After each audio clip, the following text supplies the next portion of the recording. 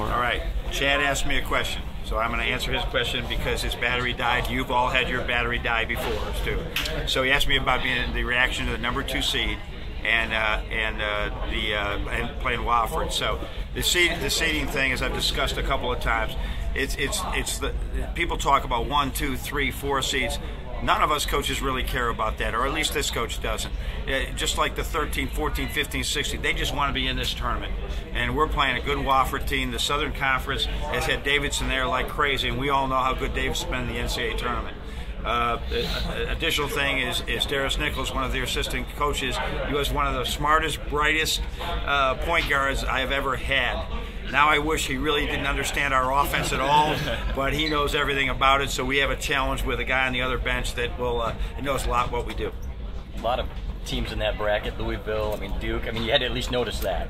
I did not. I did not. I did notice who we would be playing next if we were fortunate enough to win, and I believe it was Texas and Arizona State. All right, so two good friends of mine too, Rick and Herb. So, but we got to beat Wofford first because they do a really good job with that team. What was the mood coming off the loss and having to try to get back up? I think we snapped out of it like that, and we were really down after the game, and then all of a sudden the media's done and says, "Hey, let's go watch the selection show."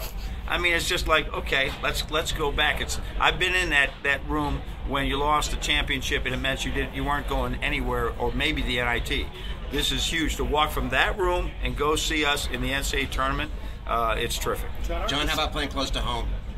Well, that's big, and the NCAA has been so good at this the last couple of years, finding teams and getting them close to home without putting them in their home arena. So it's really good. You know, we have a great fans all through the footprint of the Big Ten, but particularly in that area, in the Chicago area. Hopefully we'll really draw well, and we'll get all our faithful, so many of our faithful up there. John, are the seeds overrated? You got to win 6 games. Yeah, absolutely, without question. And like I said, there is so much discussion on that is just wasted effort to me, because why? What is the big deal? I mean, seriously, I'm sure these teams that were trying to figure out where are those last 3 seeds and where are those first 3. They're all the same. Take the top 12 teams, and there's really a big difference between the 1, 2, 3. The top 16 teams, the top 4. There's not huge differences. Heck, teams that were #1 just a month ago, right, in the country are 4 or 5 seeds. They're the same team. They're good. What do you know about Wofford right off the bat? Don't know a lot about them right now, but I will by tomorrow, and we'll spend a lot of days. We're going to give the kids the good news is playing the championship. The bad news is on Sunday you got a short turnaround with a Thursday game, so we got to give the team off. So tomorrow will be a super study day for our team, but we'll find out much, and our staff does a terrific job. I am sure that we have every game that goes up in the sky, and I'm sure the Southern Conference Championship game and semifinals we have captured on video, and it'll be on my computer by probably the time I land. Will you call McKill up? You know, I would, but I would if he had played him and it wasn't in the conference. But he wouldn't give me information, and he shouldn't, and so I wouldn't even put him in that position. On today's game, does this outcome today have any impact on how you feel about your team? No, absolutely. I mean, this Michigan State team we lost to is terrific, and I mean they have such experience, they have such athleticism, they got such a great coaching staff.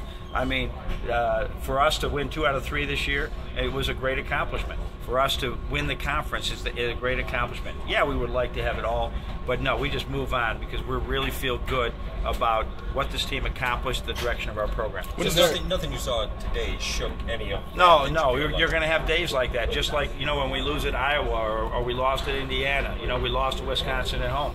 All right, you're going to have days like that, and credit the other team and move on. Don't make excuses. What does it say about where the program has gotten now? The 2 seed is ho-hum. Yeah, we're there, but we're not ho-hum right now. I mean, I want our guys to be really excited, and they are excited about this. But the fact that Jordan Morgan's been in 4 NCAA tournaments, he knows they all know the great run we went on last year, how much fun that was.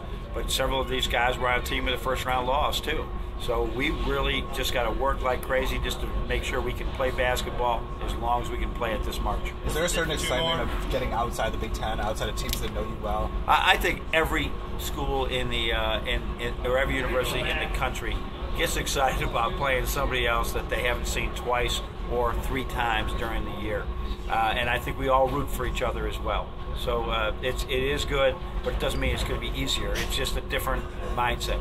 I think Glenn's had 5 rebounds in the last 2 games. Is he one guy that you need to be a little more aggressive to have success? Well, in this today tournament? was going to be tough rebounding just because that is what they do and they're really good at and they're very athletic. So, Glenn continues to do good things at different times. None of our guys had a great game today, and but we've been really playing well. So we got to pick up where we left off.